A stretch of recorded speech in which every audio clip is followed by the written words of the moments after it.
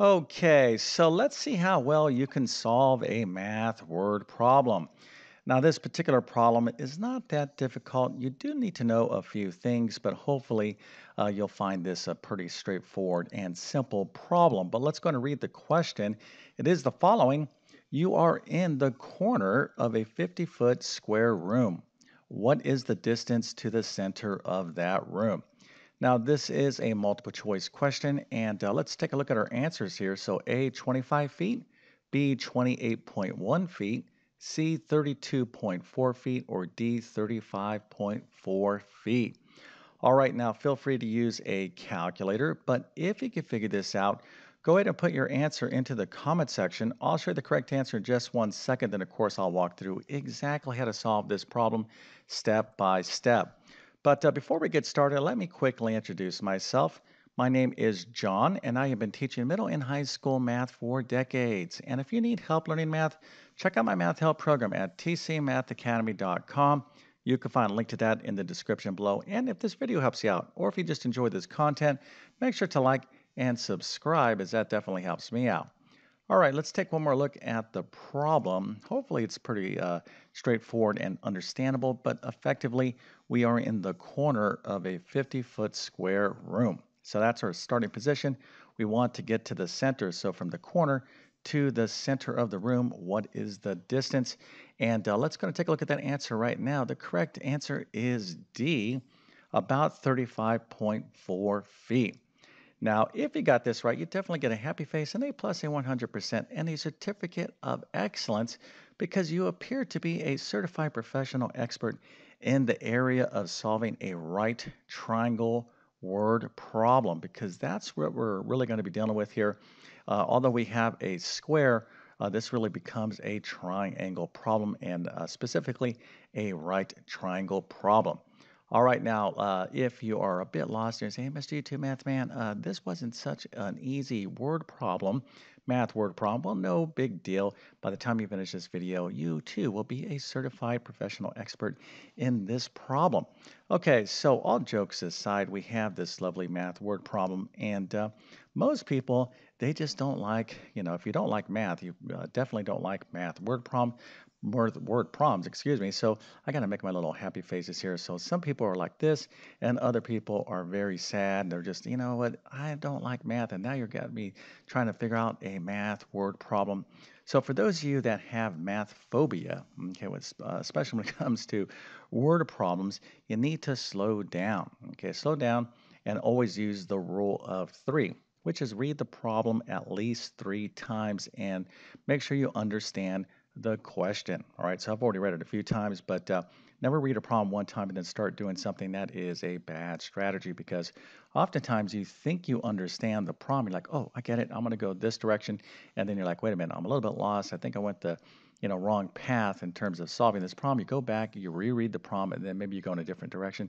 That takes too much time. And if you have to take math tests, that's something you cannot afford. So it's better to just be patient, let your mind kick in and understand the problem. But once you've done that, what we need to do is model the situation, right? If you can visualize a problem, oftentimes you can see the solution.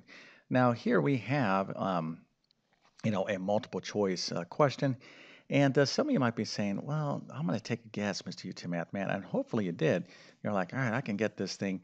And I'm just kind of maybe going to visualize myself walking from the corner of the room to the center and just kind of use some common sense, right? So you might be saying, well, I don't know, it might be maybe like 28 or 32, feet somewhere in this neck of the woods that, maybe those answers make sense to you, right?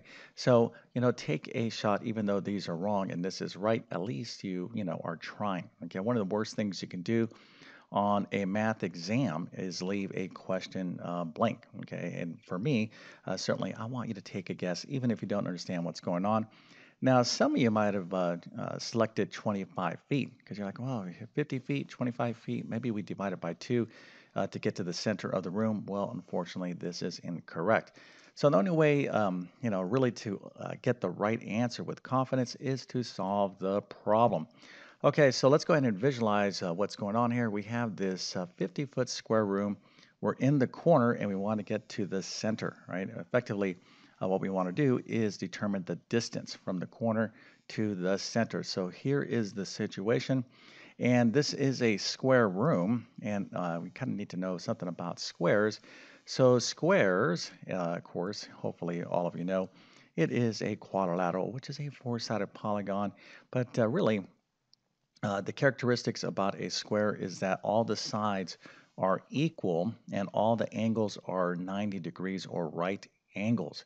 So a 50-foot square room is 50 foot, 50 foot, 50 and 50, and each corner is a right angle, i.e. 90 degrees. And this is going to be very important, as you're going to see here in just one second. But to go from the corner to the center, we're kind of traveling along. If we kind of continued on this path, we would go from the corner to the center and we would just continue to get to the other corner. Okay, this is what we call the diagonal of this square. Okay, but really what we have here is a triangle, and not just any triangle, we have a right triangle. So if you were thinking in these terms, that is excellent. And let's talk about right triangles right now. Okay, so a right triangle, by definition, is a triangle where one of the angles is 90 degrees, okay? And this is indicated by a lovely little square like this. So if you have a triangle and it doesn't have that square, you can't assume that even though it may look like a right triangle, like a perfect, nice square, you can't assume, unless you have some other information, that this is 90 degrees. So you have to have something that, clearly indicates, yes, indeed, that this is 90 degrees. And if you have a right triangle, things should pop into your head immediately, okay, about, oh, right triangles. The one thing that should pop into your head, and as a matter of fact, I'll give you the abbreviations. It's PT, okay? If you know what that is, I'm going to put that into the comment section. I'm going to show you this right now.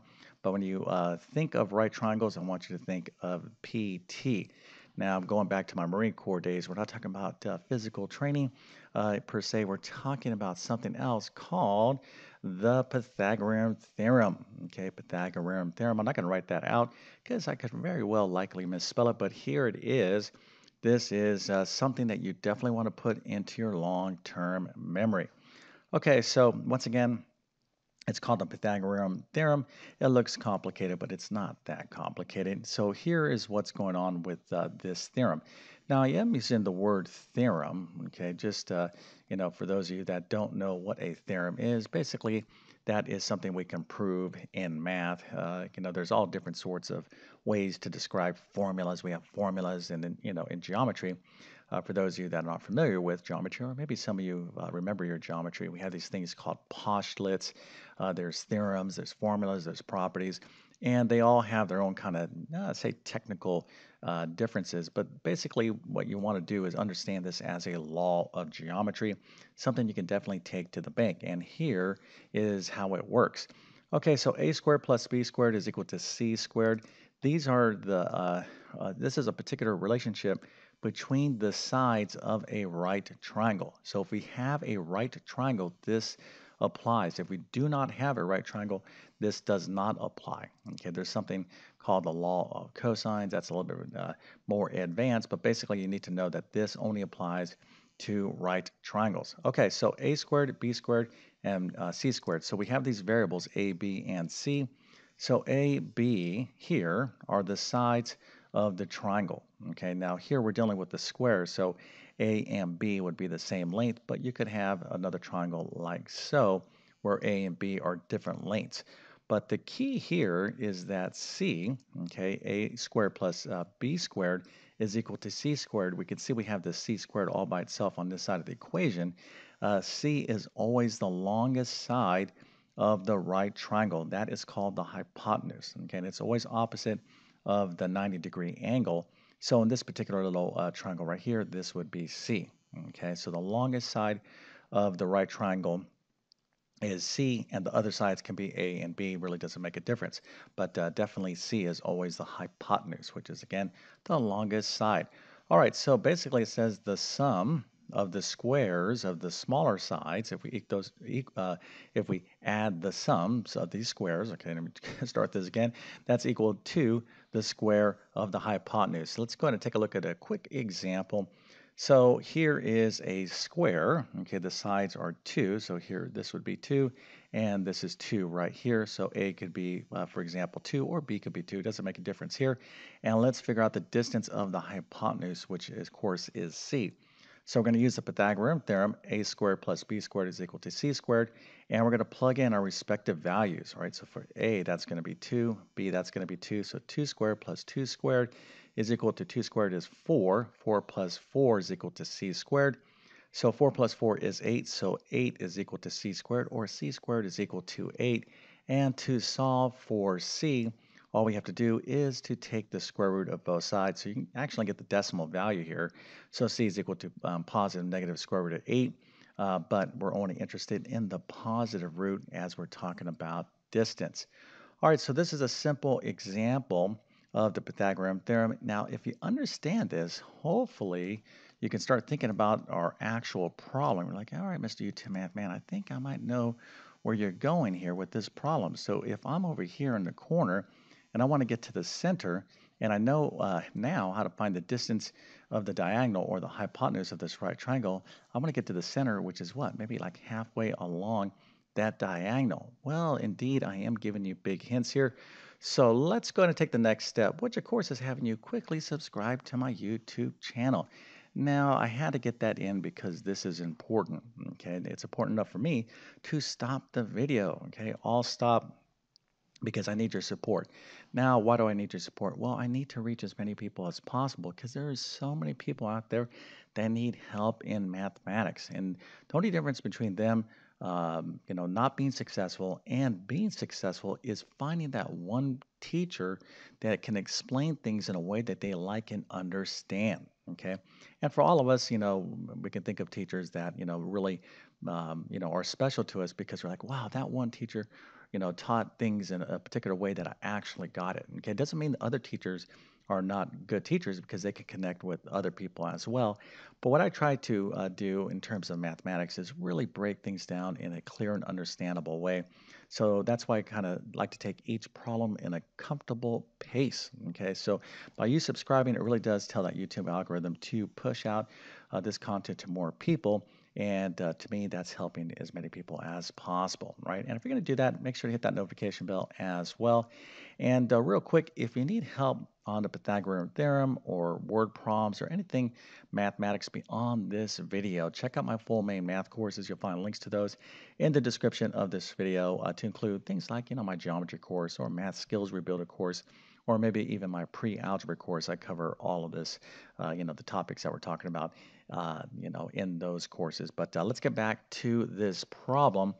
And now we have some sort of idea of what to do. At least hopefully you're saying, all right, if I got a 50-foot square room, I'm in the corner, I want to get to the center. And I know now I can find the length of the diagonal, which is the hypotenuse of this right triangle. Now it happens to be that the diagonals, okay, which are things that go from corner to corner of a square, they do intercept at the center. But you could probably just kind of think to yourself, well, we're dealing with a square. If we go halfway along the diagonal, which is halfway along the hypotenuse, we would get to the center of the room. Okay, so our strategy here is to use the Pythagorean theorem to find C, which is this entire distance, but we don't want that entire distance, we want only half of it. So let's find C, and then we'll take that and divide it by 2, and then of course we'll have our answer. All right, so let's do the work right now. So a squared plus b squared is equal to c squared. And you actually have the wrong numbers here. I have 40. This should be 50. I apologize for that. You see, I picked that up immediately. All right, so 50 feet by 50 feet. And we're going to go ahead and plug those values in for A and B. So 50 squared is 2,500 plus 50 squared, 2,500 is equal to C squared. So that's 5,000 is equal to C squared. So C is going to be equal to the square root of 5,000. And of course, use your calculator, but that's going to be positive or negative. And we're going to be talking in decimals here. So that's approximately 70.71. All right, so that is the value of the entire hypotenuse, but we don't want the entire diagonal or hypotenuse. We want 1/2 of that. So let's just take 1/2 of 70.71, and we get approximately 35.35. We'll round that up to 35.4 feet. right? We can't forget our units of measure. So that is that. But there is a very easy way to figure out what the distance of this diagonal is, or the distance of the hypotenuse on a right triangle when we have this is what we call a special right triangle. And let me show you here, because when I show you how else we can figure this out, you're going to be like, why didn't you show me this in the beginning, Mr. YouTube Math Man? Well, this is a special case triangle. Now, when you have a triangle, a right triangle where the sides are the same. This is basically half of a square, okay? The angles here are 45 degrees, because remember, this is 90 degrees. Actually, let me just draw this real quick.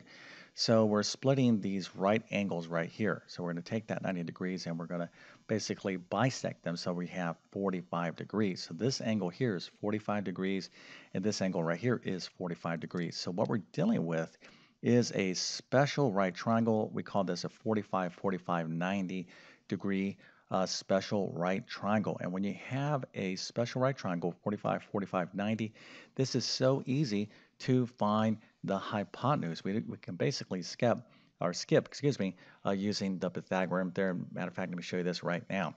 Okay, so when you have effectively a square, all right, you're going to end up with a 45, 45 if you draw your little diagonal there, which is, of course, the hypotenuse of this right triangle.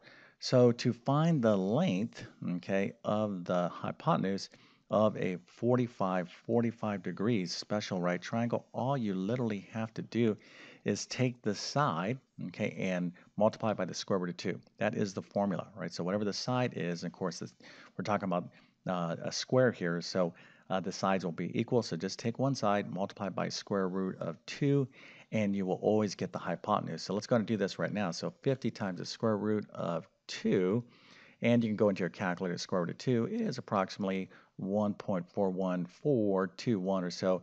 Multiplied by 50, and you'll see we'll get approximately 70.71, which, of course, is what we got way over here when we did the Pythagorean theorem. All right, so both techniques are appropriate for this particular problem. But, when it comes to solving math word problems, the first thing you need to do is have the math skills for that particular problem. Okay, and I think that's where people really get frustrated in terms of like, I can't solve a problem, I just can't do it. They get frustrated, but, first of all, you have to ask, hey, do you understand what the Pythagorean theorem is?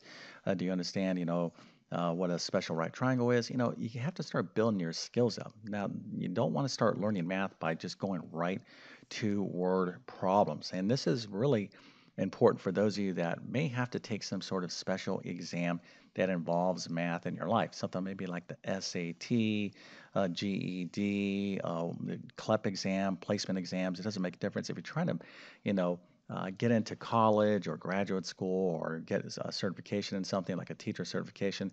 You need to build your math skills first. Okay, start there, and then those are your, basically the tools, your math tools, and then apply them to solve problems. Just don't try to just solve a bunch of problems. You're gonna find yourself frustrated. All right. So with all that being said, I definitely wish you all the best in your math adventures. Thank you for your time and have a great day.